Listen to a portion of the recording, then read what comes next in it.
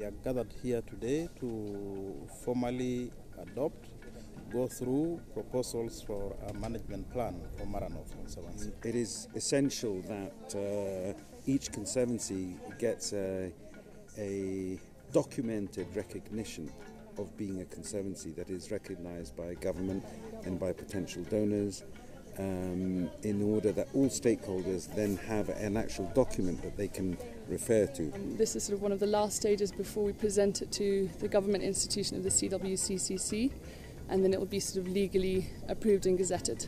It addresses threats and challenges and looks at solutions, and it is an all-embracing document that covers not only the tourism partners who are stakeholders and members of North Conservancy, but also the landowners themselves. Way back in 2009 we established the North Conservancy. Out of that, the landowners appreciated the fact that conserving this area would also benefit them and keep the environment intact, and tourism will actually flourish.